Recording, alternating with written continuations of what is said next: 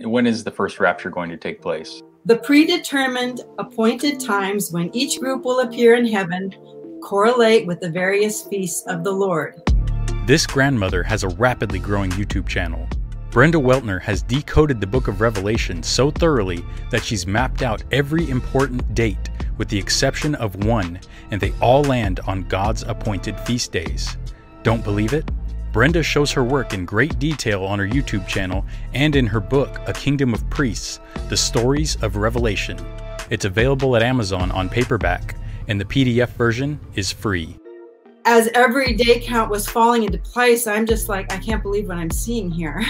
I can't believe what I'm seeing. This is amazing. And that sort of blows people's mind too.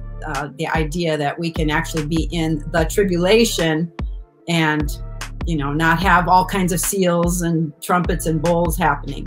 So what kind of comments do you get? You're a false prophet, a heretic. No one knows the day or the hour. The truth will be hidden in the top of the pyramid, and we're going to dispense lies on the way down.